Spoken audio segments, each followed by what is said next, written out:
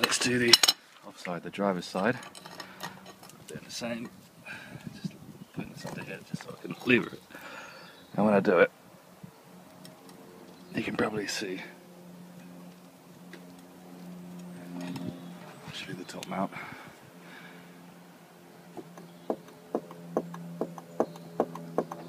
Alright, so before we jacked it up, we loosened the drive shaft nut with a 32mm impact socket and just loosened off the wheel bolts with a 19mm. So we'll just go ahead and take the wheel off now. Okay, one of the best things I can say when you're going to be working on suspension is get some impact sockets. A lot of these bolts, this is the knuckle to strut pinch bolt, and a lot of these won't have been removed since the car was made, and if that was a few years ago they'll have rusted up quite nicely. Now this is a normal 19mm socket. You can see there are lots of different corners, as it were. On the impact socket we haven't got as many, and that means that we've got fewer sides, and so it's a much better fit, as you can see. On a normal socket, if we apply a lot of force through this, we're a lot more likely to round off the actual corners, whereas the impact socket grabs the sides as well, so that's a little less likely to happen. So that's the best tip I can give you. Okay, so wheel off. I've got the car jacked up under there. I don't know if you can make that out.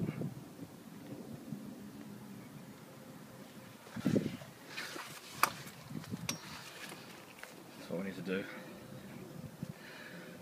I need to get this nut off the bottom of here, off the track rod end.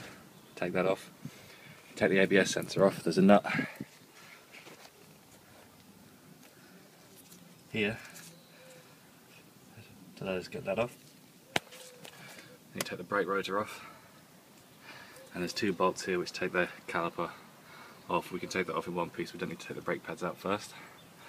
We've got an axle stand to put the brake caliper on there.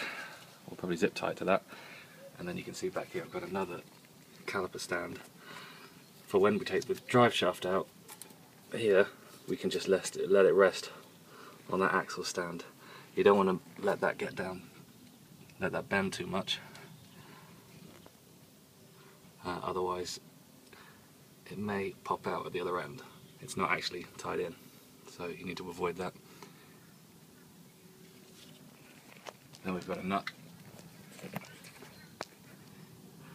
here, that's attaching the suspension strut to the knuckle. And then at the bottom we've got this annoying pinch bolt down here. This will probably give you the most grief. That's one end of it, it's a T45. I think this is either a 17 or a 15mm. On this end, this is where you're going to apply most of the force. It'd probably be a good idea to get some WD-40 or plus gas on it the night before. Even though I did that, it still took me a good half an hour to get out.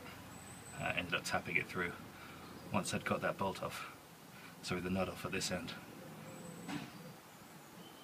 Okay. Oh, and I nearly forgot.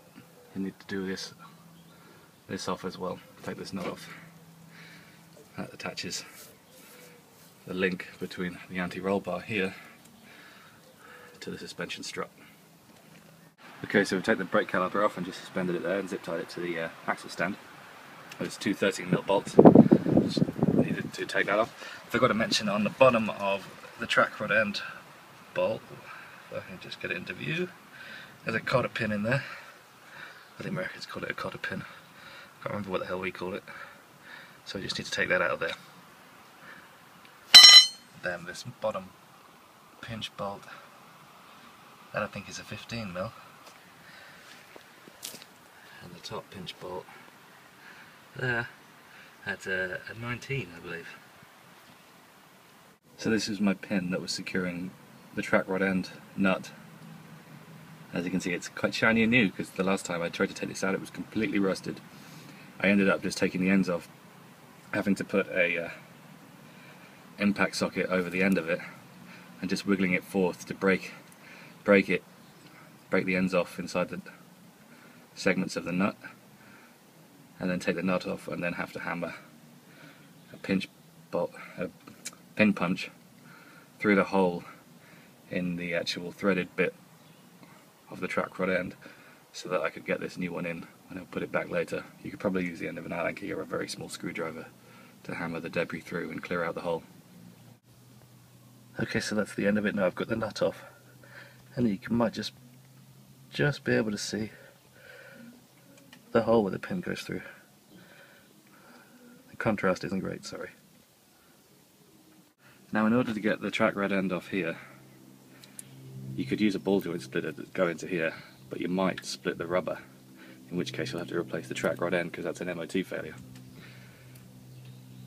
What often you might find better is to get a hammer. It doesn't have to be a brilliant, massive, doesn't have to be a massive lump hammer, just a standard hammer, and hit where it goes through. Always hit where it goes through, on there, while pulling up on the track rod end with the other hand. And after, it took me the first time I did this about 10 hits, hopefully it should only take about 3 hits this time, but you need both hands to do it, so can't do it on film.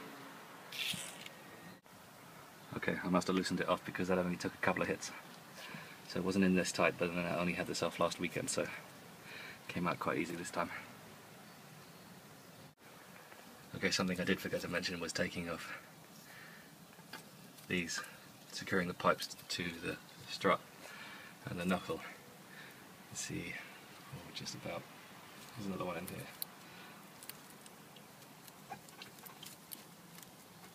This just needs a good wiggle, and then that's off. Just taking the ABS sensor out from behind here. It's just an 8mm bolt, out of that, and just be careful when you get the hub out. This is the ABS ring around here. Just make sure you don't damage it.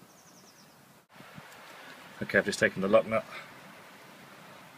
off this end of the pinch bolt. Always faces the rear of the car. Make sure you put it on the right way. If this is now quite rusted in, you may just need to tap this out, but you need to be very careful that you don't mushroom the head of this here, which will prevent the nut from going back on when we fit it back in. I mean, if it is really rusted in, and you do need to use a lot of force and hammer this out, you're probably going to knacker the threads on the end, so be aware that you might need to go and get a new bolt and nut for the end. Okay, so we now have the 2 pinch bolts securing the lower arm to the and the strut to the knuckle. So all I need to do now is finish taking off the drive shaft nut. I loosen this because this has a huge amount of force applied to it to secure it. So we loosen this with the wheels on the ground because you won't be able to apply enough force otherwise to get this off. But since it's loosened, that should be fairly straightforward. And then it'll just be a case of popping the lower arm nut out of there, or ball joint out. I said just. That could be rusted in as well. And then we can just tap down and wiggle on the top of the knuckle, tap gently on here, and then we can get the knuckle off. As I said before, whilst we pull the drive shaft out as we're taking this off, we'll pull the drive shaft out first before we take the knuckle off the strut. That's important. Don't let the drive shaft drop. This is why I've got this other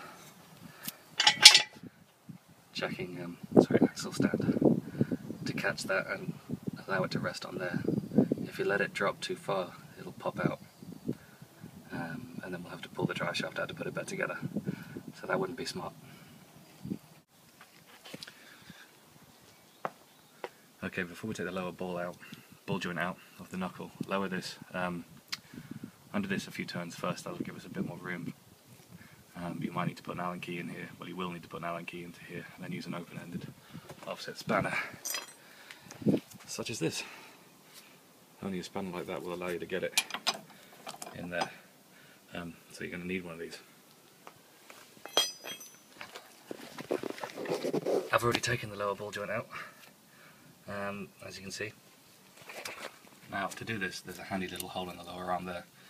If you can get your pry bar or your handy long breaker bar into that hole, that'll give you some leverage.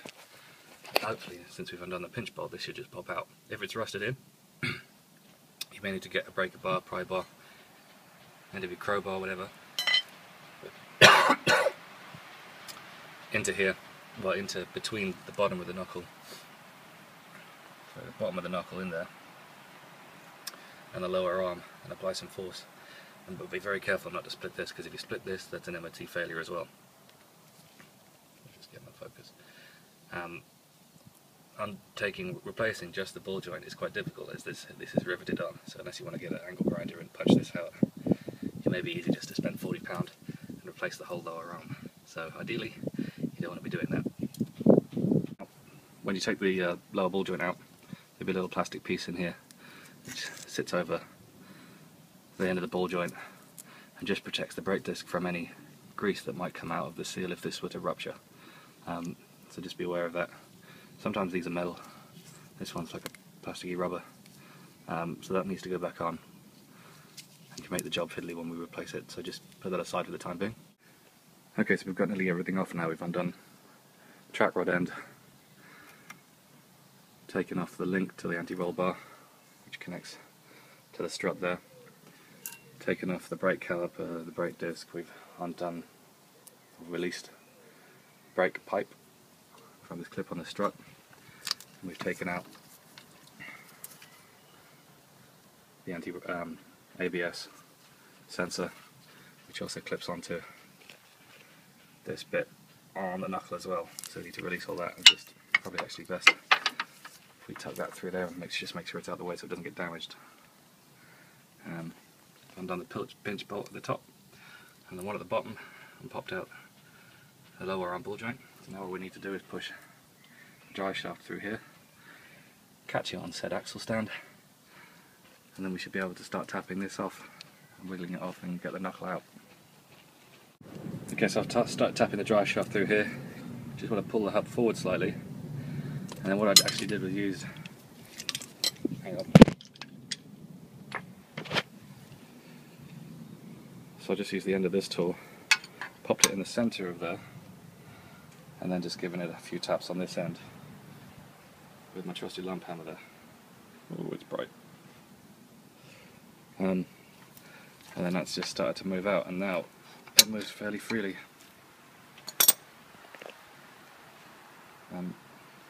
Okay, so there's the drive shaft out. It's just supported on the axle stand back there. And we're now ready to pull. We'll start tapping the hub off from up here. It's bright, so sorry about the contrast on this. And there we go, one knuckle and hub. What I actually did, ended up just tapping it with my rubber hammer here, so damaging the knuckle, and it came off fine. So now, let's see, the whole strut, it's free to come out. So if we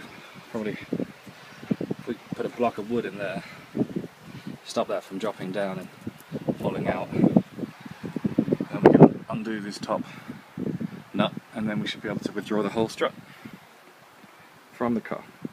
Okay, I've got my block of wood under there. I'll stop it from falling out. And now up here, again, we need to hold the central threaded section of the top of the strut with an Allen key piece connected to that wrench.